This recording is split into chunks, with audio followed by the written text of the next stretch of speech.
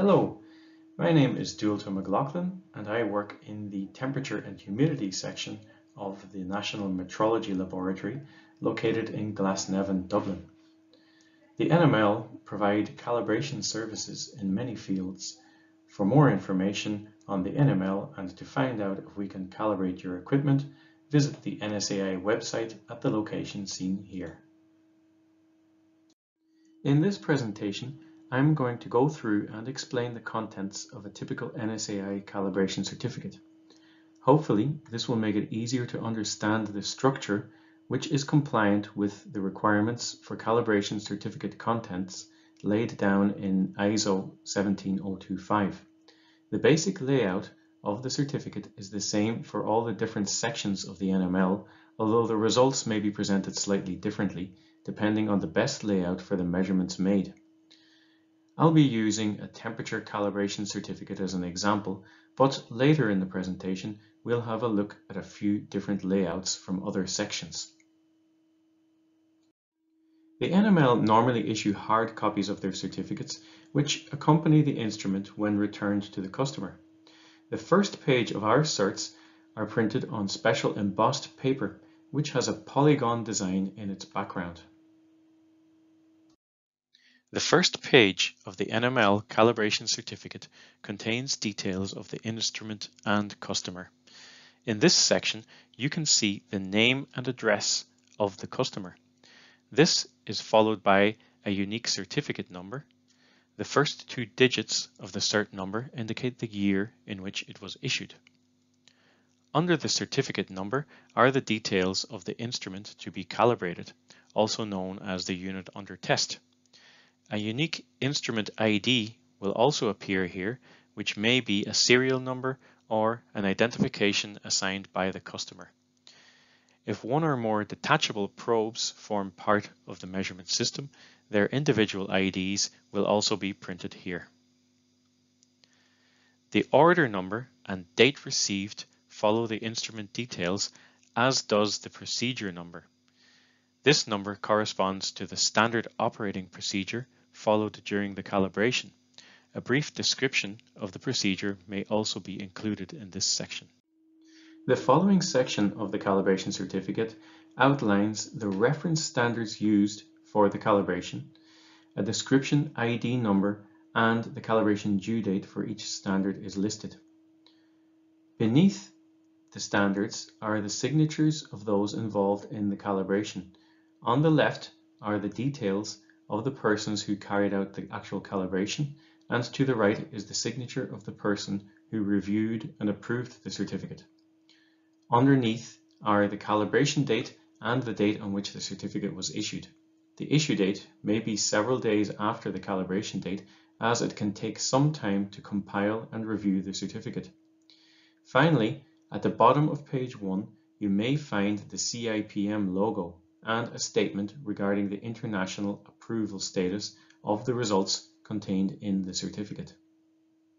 This statement and logo is issued by the International Committee for Weights and Measures, known as the CIPM. The statement outlines the details of the Mutual Recognition Arrangement, or MRA, which gives international recognition to the measurement results reported on a calibration certificate containing the logo. Permission to use this logo is dependent on having an ISO 17025 compliant quality system, which the NML has. For further information on the CIPM MRA, go to the website displayed here. Page 2 of an NML calibration certificate contains two important sections. The first outlines the terms and conditions associated with the calibration certificate. The second section declares the decision rule used by the NML. This rule is used where compliance to a specification has been declared on the certificate. The explanation of the decision rule is a mandatory requirement of the 2017 version of ISO 17025 and is a recent addition to the NML calibration certificates. The following results pages will describe the calibration of a high accuracy digital thermometer by comparison in a calibration bath. As can be seen, the unit under test is calibrated by comparing its readings to those of a reference thermometer, which is traceable to national standards. After page 2 comes the results pages for the calibration. Where an accuracy specification is available, this will be displayed before the results. The manufacturer's specification may consist of separate values for the display and for the probes connected to the display. If the customer has provided a specification, this will be displayed here also. The specification may also refer to an international standard. Under the accuracy specifications, information about the instrument configuration may be present. For example, in this case, unique coefficients associated with the calibrated probe are displayed. This information is present to allow the user reconfigure their device should it need to be changed for any reason. Below this section are the actual calibration results, presented in tabular format. The presentation of results can vary significantly depending on the type of instrument. In this example, we see the typical layout for a high accuracy digital thermometer. Each row contains the results obtained at a particular temperature set point. The first column contains the readings from the reference standard. The next column contains the readings of the unit under test. The next shows the difference between the two readings, which is expressed as a correction for NML temperature certificates.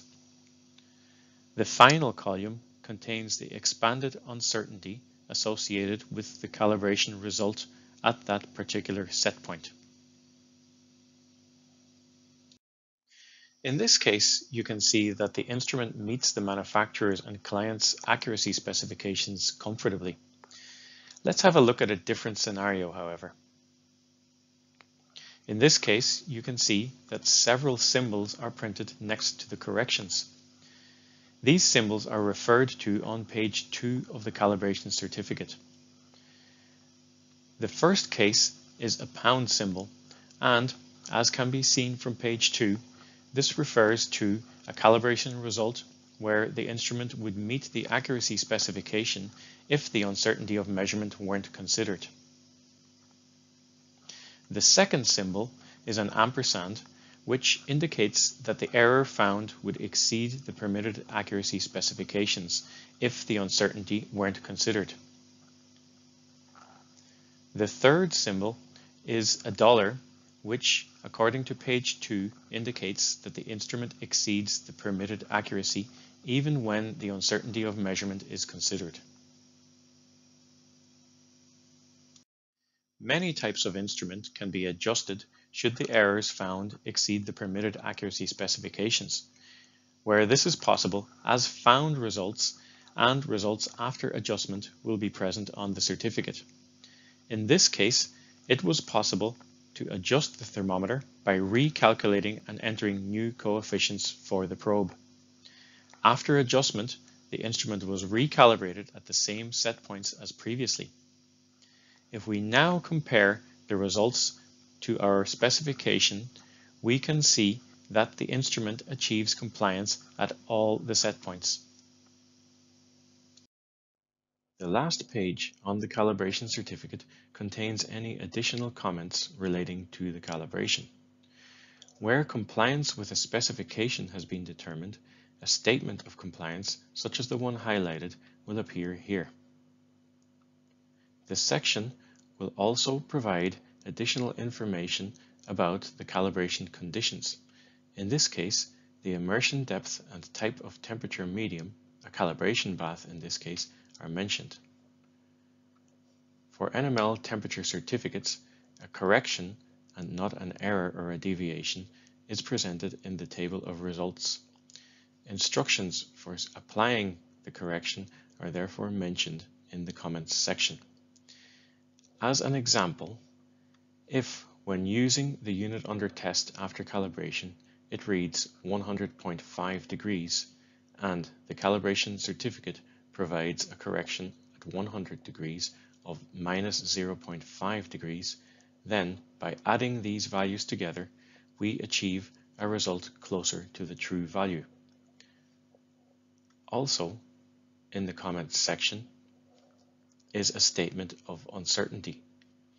This statement declares the statistical means used to determine the uncertainties of calibration. If uncertainty of measurement is of interest to you, the NML provide a course at varying levels on this topic. Check the website for further details. The environmental conditions during calibration are also stated in the comments section, as is traceability to the standards used. The presentation of results in an NML calibration certificate will vary significantly depending on the measurements performed. Here is an example of a pin gauge calibration where multiple measurements are performed on the same pin. The tolerances are divided into upper and lower levels. The error or deviation is displayed instead of a correction, and the uncertainty is based on a formula rather than on a set value. The following example is of the calibration results for a gauge block set. As can be seen, multiple gauge blocks are presented in the same results table. The uncertainty values are presented in a separate table, and the tolerances associated with an international standard are presented below the results.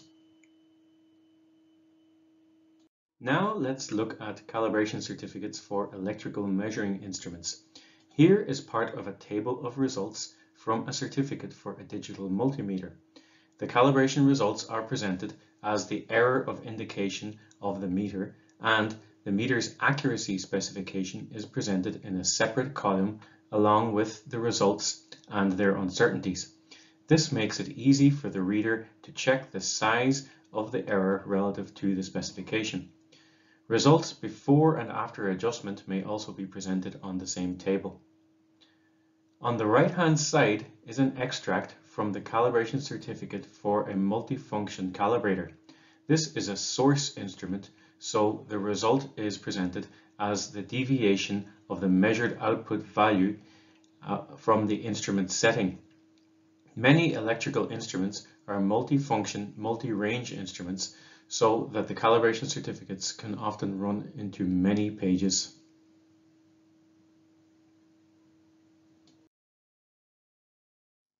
So this brings us to the end of the presentation, which hopefully has clarified the content of a typical NML calibration cert. For further information, you can check out our website or contact me at the following email.